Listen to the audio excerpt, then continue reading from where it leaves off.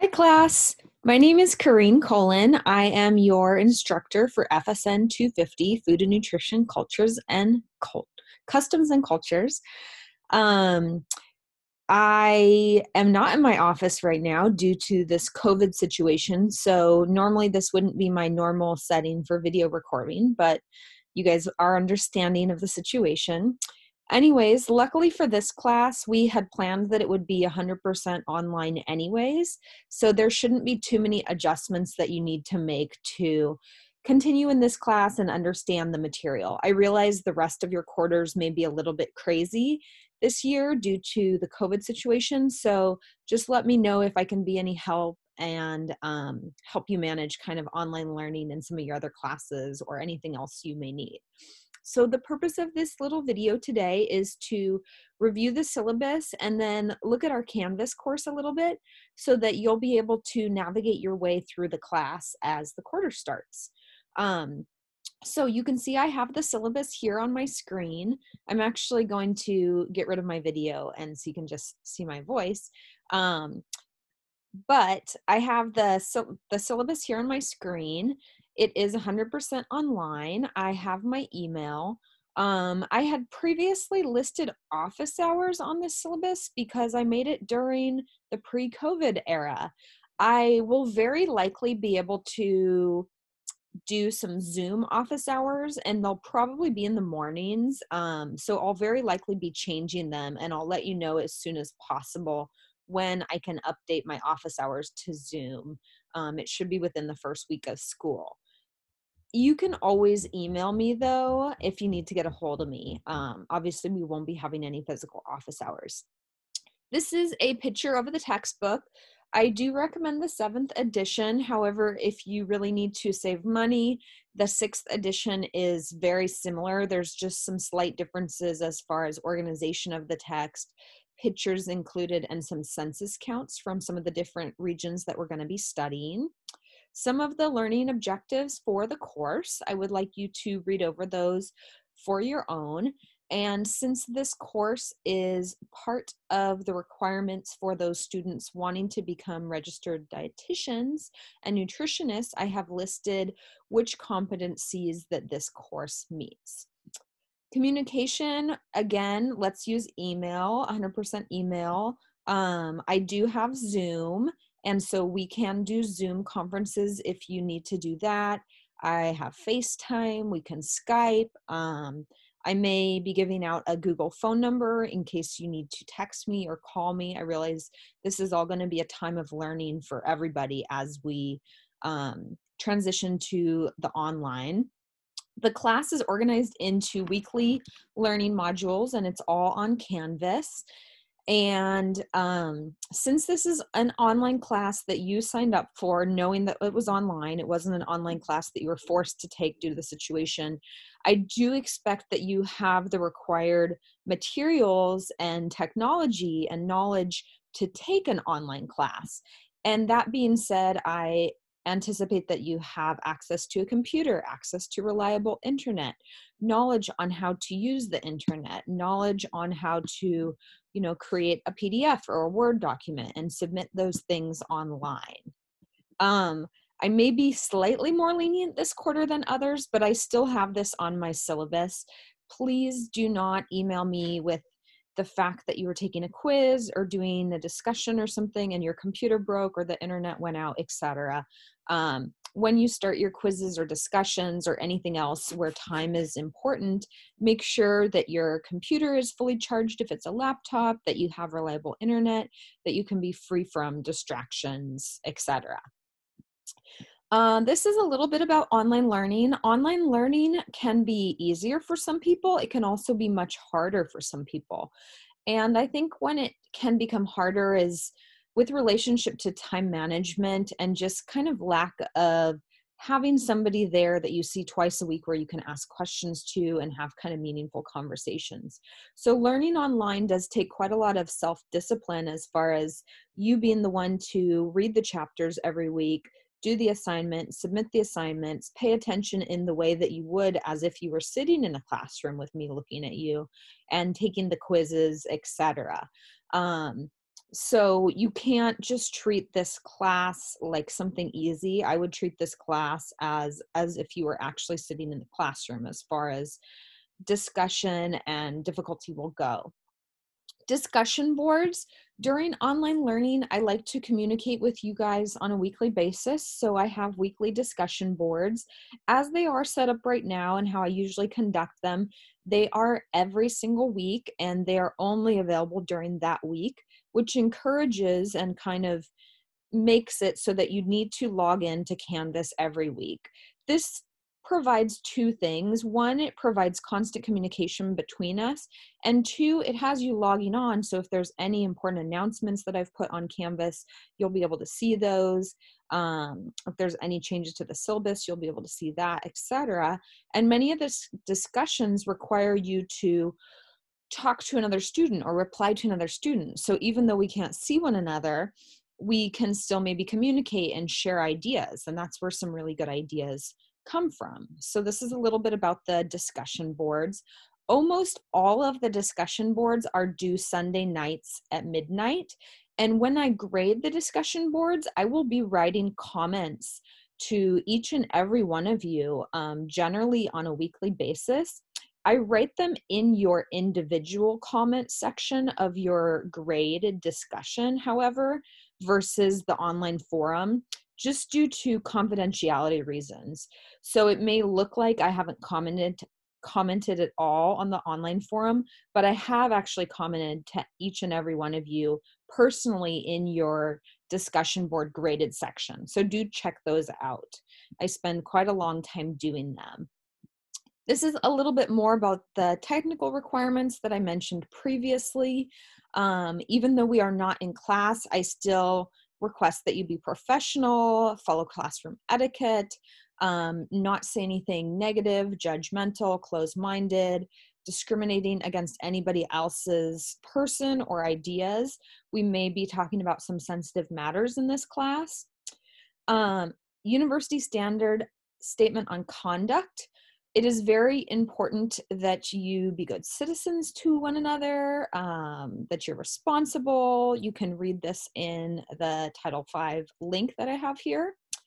DRC, if you need any sort of special accommodation, like say extended testing period or somebody to help with note taking, or something like that, let me know, or the DRC can let me know so that I can make sure to arrange anything for you so that you can learn the best possible way you can, and that I can be accommodating to anything anybody needs. Cheating and plagiarism. Cheating and plagiarism are a very big deal, especially in an online setting where it can become very tempting and perhaps easier to do so. I expect you guys to do your own work, and 100% of your own work. I will be checking discussion boards. I will be checking reports that you've written, etc., for any sort of cheating, plagiarism, copying, etc. You could study together, but due to this COVID situation, I don't know if you really are going to, but maybe you guys can do some Zoom studying together, or some Zoom maybe study conferences before the final exam or before a quiz. But I do not want people to share answers to quizzes that is considered cheating, share information that was on quizzes, or let others copy their work. You can read the full policy at Cal Poly's link that I have here and see what will happen if you are caught plagiarizing or cheating. Grading and assignments. So this is subject to change. However, I do anticipate it being pretty consistent as far as what I have on the syllabus compared to what we will actually do in the course. We have discussion boards, which I mentioned briefly. We have a restaurant review. This is also going to be a little bit interesting due to the current situation, and I'm going to kind of have to play this one by ear. Usually I have you guys go out to an ethnic restaurant or cultural restaurant of your choice and write a review about the environment of the restaurant, the decor of the restaurant, the menus, the place settings, the staff, the noise from the kitchen, the authenticity of the restaurant, as well as the food, how authentic it is, what it tastes like, what the flavors are, etc. But I realized due to the current situation, you may not be able to go out to a restaurant and physically sit in the restaurant to eat. Many restaurants are still doing takeout, so we may have to do a takeout restaurant review, which maybe won't be as culturally enlightening, but it still could be a nice treat if we're all stuck in our homes for this entire quarter. But again, I'll play that a little bit by ear and see if maybe later in the quarter things are starting to let up and, you know, we're able to go to restaurants, etc. again. Research paper is something that is due near the end of the quarter. You can write a research report on any country you want. However, I do highly recommend that it is not a country that the book or myself covered in a lot of detail. It could be a region of a country you've been to that the book does not cover a lot in. And if you want to do a video to go with that, you can earn some extra credit, and those videos are usually really fun. Quizzes, there will be quizzes every couple weeks, and on Canvas I'll show you, you know, which chapters will be included in the quizzes. The quizzes are multiple choice, true, false, and they cover information from the reading material as well as from my lecture notes and lecture videos, which I'll get into, but it's very important that you watch the lecture videos. And then your final exam, this is also a very important piece of information. Your final exam is cumulative. However, about 2/3 of the final exam material, that's actually about 1/3 of the final exam material, has come from similar questions on quizzes. And so if you pay attention to your quizzes, you might see similar questions, maybe just in a possibly different form on your final exam. Once you have taken a quiz, you cannot go back and review it for reasons just to protect academic integrity. So just, you know, be aware of what you're seeing on your quizzes and prepare for the final exam. Now we're coming to kind of the calendar part of this syllabus. Ooh, and as I'm looking at it, I realize already that I'm going to need to do some adjustments to the dates. So ignore the dates for this first week. What I'm probably going to end up doing is, since our school is not starting till April 6th, we'll have chapter 1 and 2 be due April, that first week, which is going to be April 6th through April 12th. And we'll have chapter 3 and 4 be due the second week. So ignore this very first part of the syllabus. I will be updating this and sending out a new one before the class starts. Obviously, I was trying to get ready ahead of time, and it bit me in the butt a little bit. But that's what we're going to have to do. Unfortunately, we now have only 9 weeks to cover the same amount of material. So we're going to have a first few weeks that are very, very busy. That being said, if I can get this class out a little early, I will. And since you can work at your own pace a little bit, that should be good. But that's what I'm going to have to do here, is take this first week's assignment and push it to the next week. As you can see from this syllabus, almost everything is due Sunday nights by midnight. If something is not due Sunday, I've highlighted it. Like you can see this yellow Thursday, that will be due between April 6th to April 12th now, and that's an intro activity. So that will be one of your first activities. Other highlighted things, I only accept work up until the end of dead week. So once finals week hits, I don't accept any late work or extra credit or anything like that. So you need to turn in all your work by the end of dead week. Our finals week, we have some due dates that are Wednesday, just due to the numbers of chapters in this book. And then the final is due by Friday of finals week. You can technically start your final anytime, but it must be done by that date. Syllabus change policy. I'm so glad I put this in because I'm already having to change it due to our extended spring break. I probably won't change it that much more than I'm doing right now. And obviously this is a forced change, but I just wanted to put this here. I will email announcements, etc., if I have to change anything else. So now that we've seen the syllabus a little bit, I'm going to take you to our Canvas page. Again, note that for week 1, I'm going to need to change some of these dates because I was not anticipating COVID situation, as I'm sure many of you guys were not as well. So I'll change some of the dates for week 1. In the intro though, you will see the syllabus, which I'm going to update. You'll see a little bio on me. I forgot to really even introduce myself. Anyways, check out my bio. I'm a registered dietitian. I'm local to the area. I've been teaching at Poly 6 years. I love food. I love traveling. I've traveled really, really extensively, but I still want to travel more. And you'll see a lot of pictures of me and stuff traveling and my family and some of the lectures. And there's places I have traveled to which I haven't had time to do videos for yet either. There's also some help with Canvas and getting started. I realize many of you guys may not have used Canvas before. I think once you get started, you'll find it easier than PolyLearn, but I know anything new can take a while to get used to. So there's some help with Canvas, and of course you can email me. On the left-hand side, I may be posting announcements. You can click on assignments, discussions, grades. Some of these things will probably go away as the course gets started. There is a syllabus link on the left. It's blue. I would not use that. I would use the printed syllabus instead. Sometimes the syllabus link on the left, even though it's supposed to sync with what I've uploaded, it doesn't always do that perfectly. So use the printed syllabus instead of the actual blue link on the left side of the screen. How the chapters and stuff are going to be formatted. If there are multiple chapters due per week, I'm going to try to give you a little note about that. And then each chapter is going to have a video lecture, PowerPoint slides, and PDF slides.